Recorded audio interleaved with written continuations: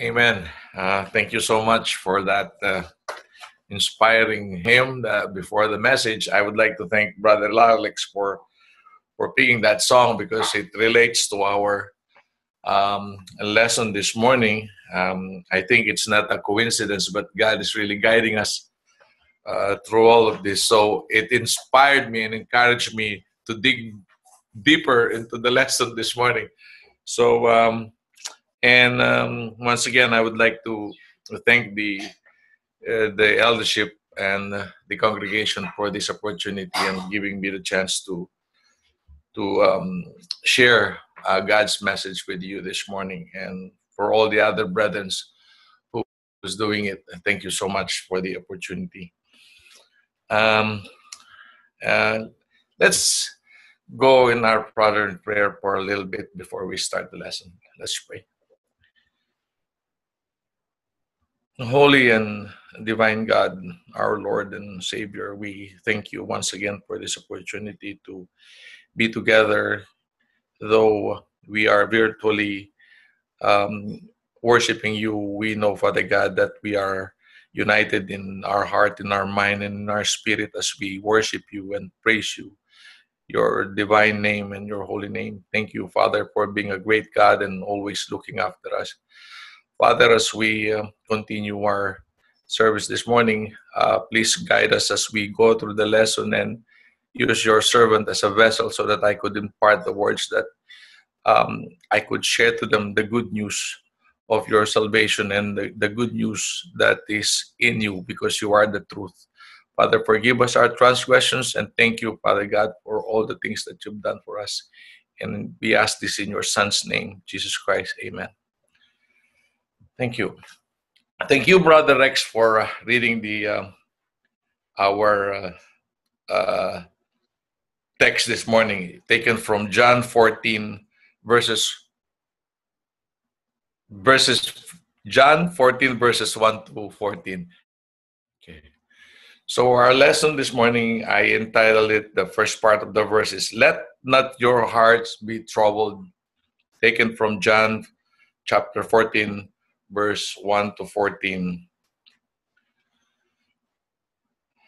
Was there a time in your family when you and your wife, as a parent, were going away for a vacation or just to get away for a certain number of days, and you have to leave your children by themselves? If your children are over the age of 16, or if there's somebody over the age of 16 and younger, then you can leave them by themselves at home. But for sure, before you leave them and go for a period of time, you will surely give them a list of things that they should be doing while you and your wife are away. You will probably write them on a piece of paper or the things that they need to do or to maintain the continuity of life you are leaving them.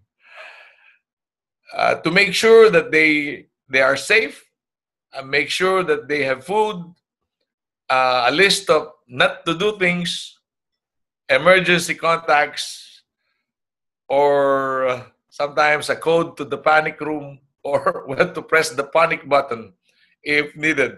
But all of this, kidding aside, there are things should be put into consideration before leaving the important things behind. As parents, we have to make sure that we give them the guidelines or the instructions to make things in their life run smoothly while you're away. It will be comforting to know that you said everything you need to say and give all the instructions and the steps that are needed in case out of the ordinary will arise while dad and mom are away. Things like, example, trash day is on a Friday, make sure the garbage is out on a Thursday night, sprinkler system twice a week, water the plants at the back of the patio, no parties allowed.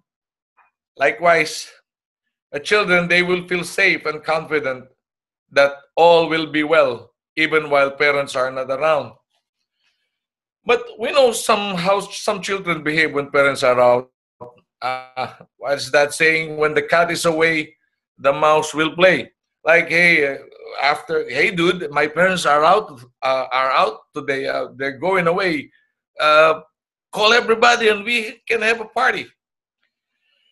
Oh, some children do that. But anyway, even that thing, parents has already considered that. That's why the panic button or a 911 is part of the list. Well, just like to highlight the principle behind it. Another way to look at an example in the process of Another way to look at an example is the process of when you are planning to retire. I had an opportunity to learn this process from a friend from work. His name was Tom Grant. Sadly, he passed away last March. But even though he guided me and he taught me the process before you retire, you have to go this and do this and everything. You know, you need to prepare things before they happen and leave everybody you love safe and secure. In our world, especially today, it's financial stability. But to us as Christians, spiritual stability and moral values are essential. You know what I'm trying to get across. The principle, leaving everything in order. In our text this morning, John 14, 1 to 14, Jesus is about to leave his disciples to fulfill his purpose in this earth, to fulfill the prophecy about him. In this narrative of John, Jesus is giving his instructions to his beloved disciples. Oh, he loved them so much. John 13:1 said, um, Jesus 13 and John 13:1, Jesus showed them humility, but the Bible says that he loved them very much. At this moment in time, it was the night of the Passover feast. Jesus has already instituted the Holy Communion or the Lord's Supper, and he took this opportunity to intimately instruct his disciples about the things that will take place and about to happen, for he is going away. Earlier, he showed them an example of humility by washing their feet, and he explained it to them, the meaning of it, to make them understand. He was giving his last instructions to his beloved disciples in the most detailed manner that they will understand it by heart. He knew that the hour had come for the prophecy to take place, and he didn't want to leave them wondering what had happened. John 13:21, Jesus said, was Jesus said was trouble excuse me. John 13:21, and Jesus said, his heart, his spirit is troubled. Let me read that again. John 13:21 said that Jesus was troubled in his spirit. There you go. Because he knew that his time had come, and one of his disciples will be the instrument of the devil to make him suffer. This made him sad and a little bit troubled. John 12:27 to 30. Jesus is talking. Now is my soul troubled, and what shall I say? Father, save me from this hour, he said. But being the leader of the group, he should be the encouragement. For he knows that the disciples will be scattered after his arrest, and they will be frightened, and they will be in hiding. He knew their every weakness. That is why he spent time with them in that upper room, and for the last remaining hour with them, gave them encouragement and a sense of security to handle things among them and to themselves, ready when he leaves. John 16:1 to 4. Jesus said, I have told you these things to keep you from falling away. They will put you out of the synagogues. Indeed, the hour is coming when whoever kills you will think he is offering service to God. And they will do these things because they have not known the Father, nor me. But I have said these things to you, that when their hour comes, you may remember that I told them to you. They will be scattered like sheep without a shepherd, but only for a while, because he will come back for them and see them before ascending back to the Father in heaven. Since this scene of the gospel is the farewell message of Jesus Christ to his disciples before going to the cross, let us recount the instructions and the comforting words of Jesus to reassure them about the victory in trusting in him. I enumerated 7, but probably there's more. But as of now, we'll check all these things. He said on the text, let not your heart be troubled. Believe in God, believe also in me. Number 2, he assured them that the place where he is going, he will prepare a place for them for permanent dwelling. Number 3, he assured them that he will come back for them and to take them himself to the place he prepared for us. Number 4, he assured them that they will know the way in getting there because he is the way. He is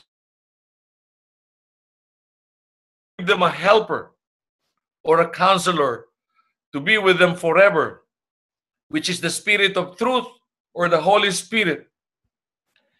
And he promised them the assurance of peace. He said, do not let your heart be troubled. Jesus is telling them that they should put their faith in God as well unto him. For he said, I and the Father are one. And all the comfort you need from the Father in heaven can be brought to Jesus, because Jesus is the only way they could get comfort from the Father. He told them that upon his leaving, he will prepare a place for each of them in heaven where they will live with him forever, and he is coming back to take them himself. He told them, you know the way to the place where I'm going. Just like an earthly father telling his children that it is going to be all right. I will leave you for a while, and I will come back. And if you will take heed and understand my instructions to you, you will be all right. Well, just the subject of a place prepared for us, because Jesus is leaving and preparing a place for us. I remember the story where the Israelites, where their ancestors were brought out of Egypt. And bringing them out of Egypt, God promised them a land that is prepared for them, flowing with milk and honey. It was their place of destination. It is a one-way ticket to paradise. They were given instructions and guidelines, but because of the foolishness of their hearts, it took them 40 years wandering in the desert. 40 years. But even with that kind of attitude, God is patiently and lovingly protected them within those 40 years until the time they made it into the land which God promised them. Number 3, Jesus said, I am the way, I am the truth, and I am the life. No one comes to the Father except through me. If you had known me, he said, you would have known my Father also. For from now on, you do know him because you have seen him. Jesus is really making it sure that the disciples got this.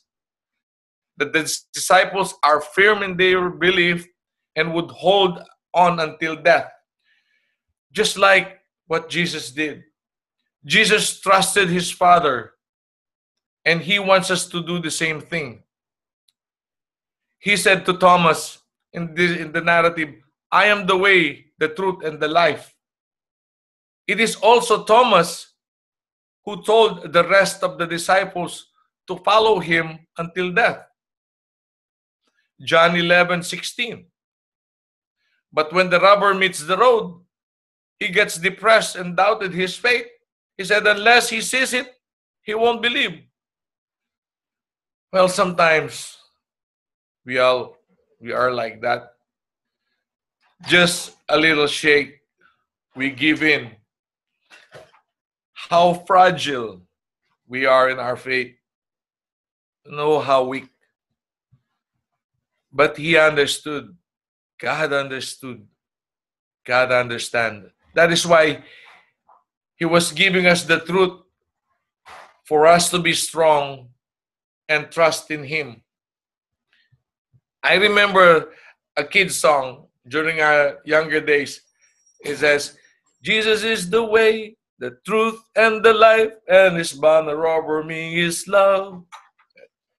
And Jesus is the vine, and we are the branches, and his banner over me is love. So that's how the song goes. Anyway. Number 4, Jesus is the only way to the Father. He is the only way to get to that prepared place, to that prepared destination, where there are mansions with many rooms and a city with the streets of the purest gold. It's like I said before, when I learned that Brother Alex wanted to serve and sing that song, I was delighted because the song he prepared is in reference to the second verse of our lesson. So it's been a saying lately within us. Well, Brother Derek and Brother Lex, we were talking once with our text. We mentioned that God is really helping us and he is really working on us. And he is always good to us.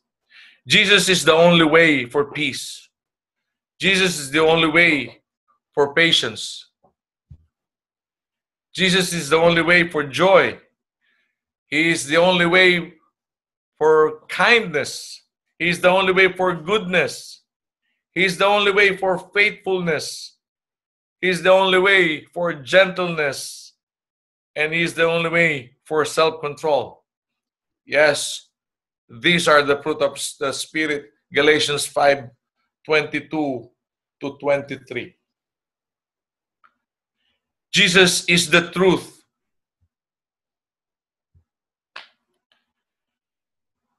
Jesus said to them, don't you believe that I am in the Father and the Father is in me? The words that I say to you are not just my own. Rather, it is the Father living in me and who is doing his work. At John 14:10, he repeated this again. That was John 14:10. And he repeated it again on John 14:24. He said, these words you hear are not my own. They belong to the Father who sent me. Talking about truth, I remember the lesson. This lesson from Lalo about God's truth and his words. From the Apostle Paul, Romans 3:4 says, let God be true and every man a liar, as it is written, so that you may be proved right when you speak and prevail when you judge. Meaning, those judging him true, judge rightly and believe him. Those judging him false, judge wrongly and do not believe him. 1 John 5:20. And we know that the Son of God has come and has given us an understanding that we may know him who is true. and we are in Him who is true, in His Son Jesus Christ. This is the true God and eternal life. As a follower of Christ, we are to walk in the truth, found on 3 John 1 and 3. We have to love the truth and believe the truth. 2 Thessalonians 2, 10 to 12. We have to speak the truth in love. Ephesians 4, 32. Truth is far more than a moral guide. Jesus declared, I am the way, the truth, and the life, and no one comes to the Father but by me. He didn't say He would show the truth, or teach the truth, or model the truth. He is the truth. Truth personified. He is the source of all truth, the embodiment of truth, and therefore the reference point for evaluating all truth claims. That is in reference from Christianity.com.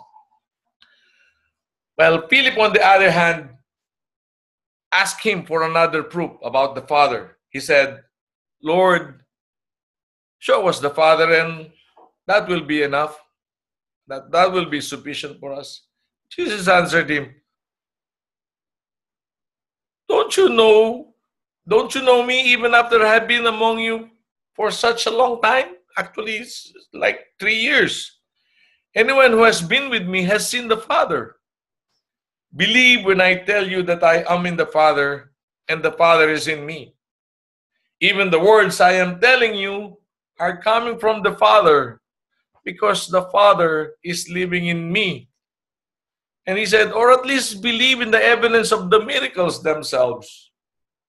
I tell you the truth, he said to them, anyone who has faith in me will do what I have been doing, or even greater. Jesus is the life. When we accepted Jesus in our heart and proclaimed that we believe in Him, we got baptized, we died from our sins, and we were given a new life. It is Christ who lives in us now. Galatians 2:20 says, because I've been crucified with Christ, and I no longer live, but Christ lives in me.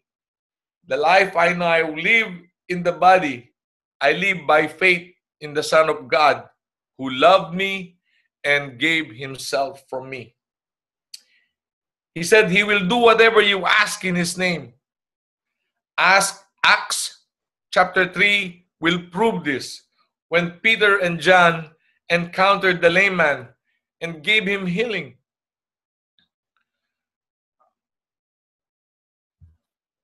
First John 5:14-15. This is the confidence we have in approaching God, that if we ask anything according to His will, He hears us. And if we know that He hears us, whatever we ask, we know that we have what we have asked of Him. And He said, if you love me, you will obey what I command. And I will ask the Father to send you as a helper or a counselor. He will send the Spirit of truth. He will not leave us as orphans. He will send us the Comforter and the Rescuer. One of His the commandments on Matthew 22:37-39, Jesus said to them, or said to him, you shall love the Lord your God with all your heart, with all your soul, and with all your mind. For this is the first and the great commandment. And the second is like it. You shall love your neighbor as yourself. These are the commandments from the law. John 15:12, it says, my command is this, love each other as I love you. He's talking about the brotherly love. the Philadelphia. Greater love has no one than this, that he laid down his life for his friends. He said, "You are my friends if you do what I command." Meaning, we should be ready to lay our lives for Jesus' sake and for each other. Supporting one another and working together in unity of mind is another form of love that Jesus commanded us. A sympathy, be tender-hearted for each other, and always have humility in mind and in spirit. If we can offer our lives for Him, for Jesus, and for each other, it won't be difficult for us to offer our time for each other.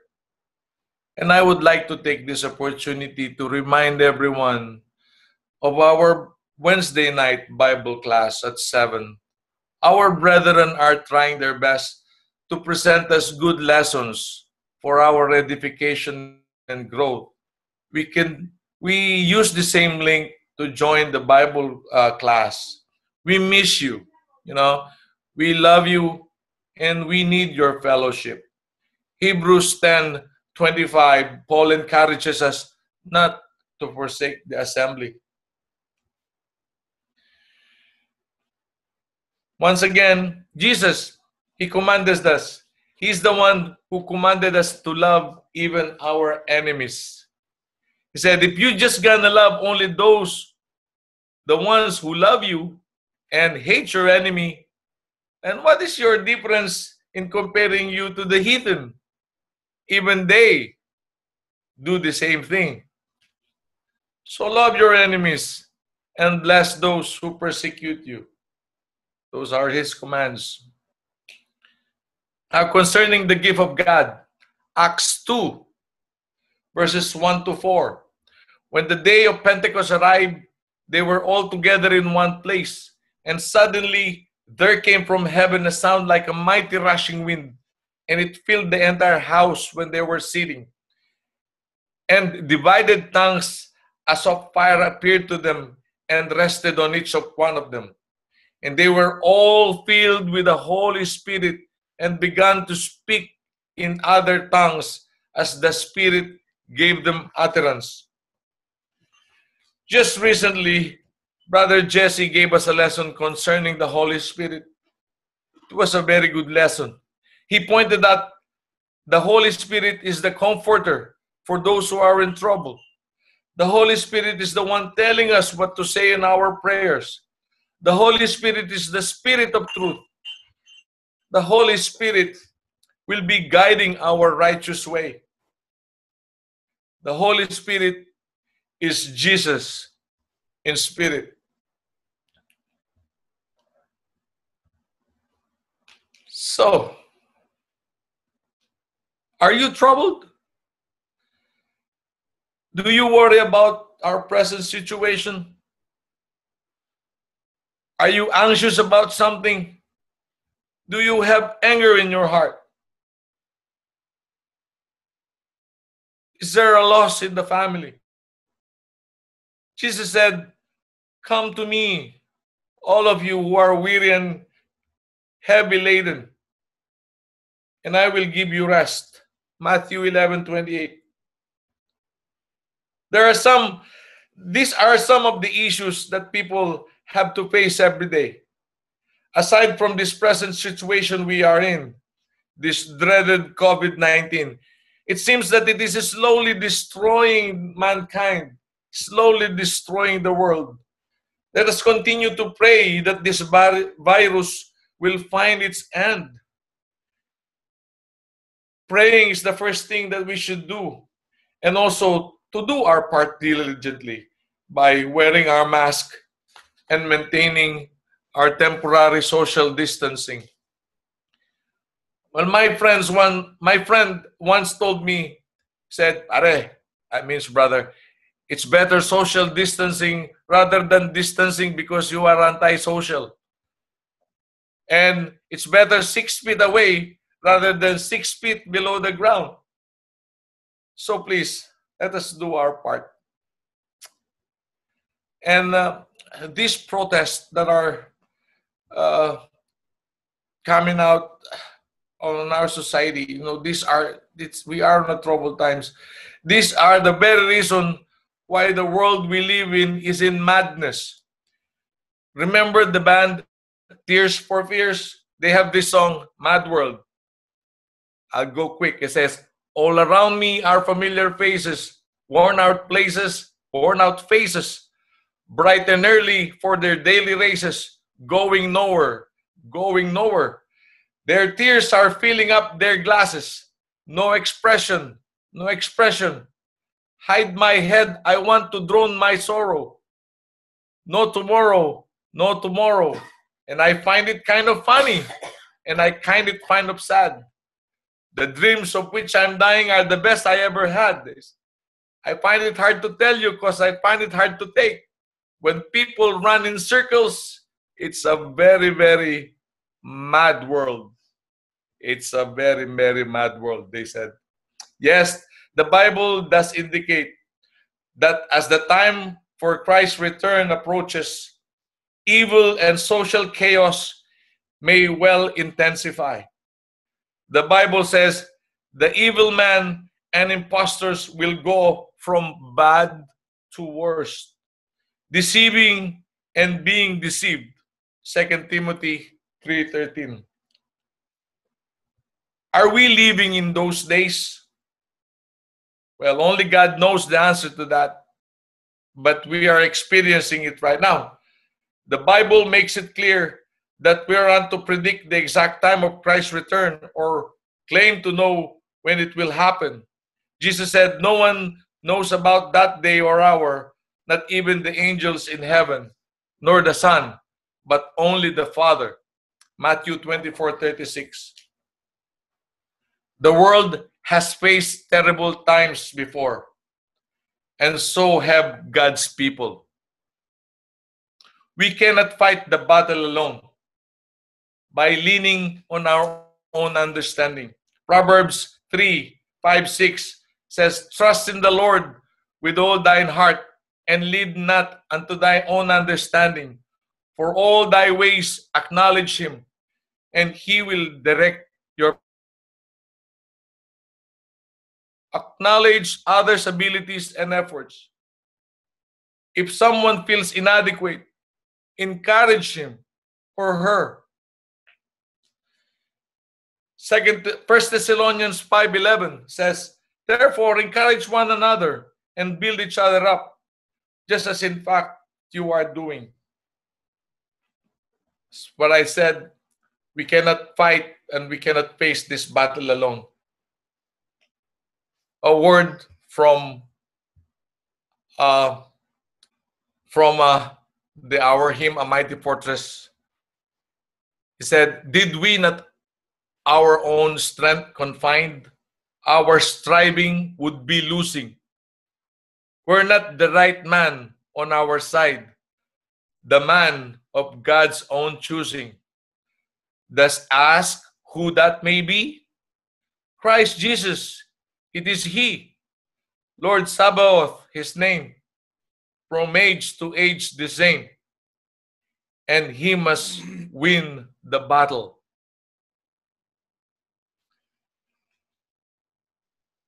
Brothers and sisters, this is the purpose of the gospel. John 20, verse 31 said, but these are written that you may believe that Jesus is the Christ and the Son of God, and that by believing you may have life in His name. Morals have changed. Churches have changed. Society have changed. People have changed. But God's word remains the same. In a worldly view, the only permanent thing is change. But from a Christian's perspective, the truth about God is the only permanent thing. In Jesus Christ, with Him, we have poverty is riches. Weakness is power.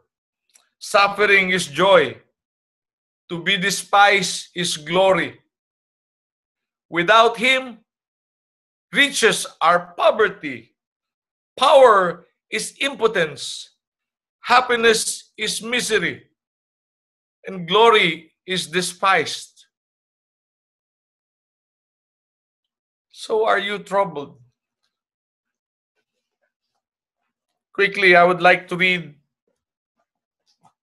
James 5:13. I read, is any one of you in trouble? He should pray. Is anyone happy? Let him sing songs of praise. Is any one of you sick? He should call the elders of the church and to pray over him and anoint him with oil in the name of the Lord. And the prayer offered in faith will make the sick person well. The Lord will raise him up. If he has sinned, he will be forgiven. Therefore, confess your sins to each other and pray for each other so that you may be healed. The prayer of the righteous man is powerful and effective.